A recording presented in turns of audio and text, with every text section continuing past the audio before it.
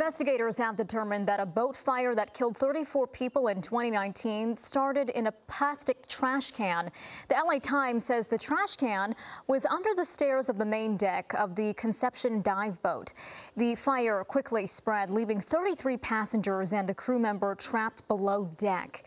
Captain Jerry Boylan has been charged with 34 counts of manslaughter and is scheduled to be tried in federal court next month. He denies any wrongdoing. The cause of the fire is still under investigation.